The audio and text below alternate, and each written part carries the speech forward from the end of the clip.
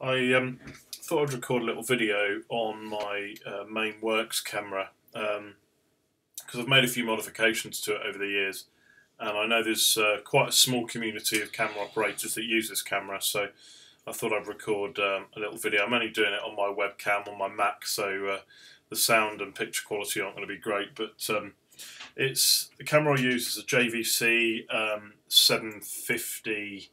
Start again. JVC GY-HM750E, and it's a very small ENG camera designed for sort of regional broadcast and web-based work, not sort of network. It's a 1/3 camera and not a 2/3 like a P2 or something like that. But it's ideal if you're just doing web videos and you want stuff on the fly, or for local news. It's used massively in America for all their sort of regional news stations. The latest version of this camera actually has a plug-in here to take a dongle so that you can live stream straight from the camera itself. So let me just show you. I'll just pop it up a bit higher. I'll just show you what I've done with it over the years. Originally I used to have the two Sennheiser G3 radio receivers kind of hanging off the handle here, which was a real pain in the arse. And I've been looking for some time of a suitable solution, really. And I found one, although it does add back-end weight to the camera, which is an IDX accessories plate, which you can see here. It was about 150 quid, and it clicks onto it locks onto the V-mount bracket on the back. I could actually take the standard V-mount bracket off and rewire this one on, but it's a bit of a faff.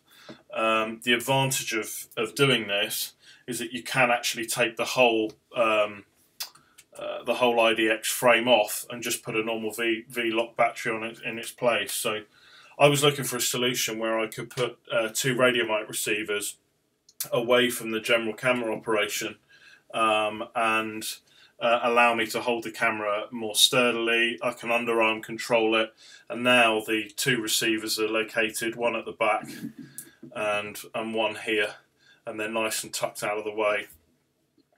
I won't go through any of the standard settings with this camera, because if you've got one you'll know all that anyway, and if you haven't got one, well, there's other videos that kind of explain that. So the other modifications I've made is I used to have a magic arm attached to the hot shoe, which my LED light, which is phenomenal, this light here, but it was adding an awful lot of weight, this magic arm, which I didn't really need. And before I put the IDX mount on, it was making the front end of the camera top heavy. So I found this alley metal adapter, which is a bit too long, to be honest. It could do with being a bit shorter, which is nice and flat, and I've got the camera light kind of semi-permanently fixed on there.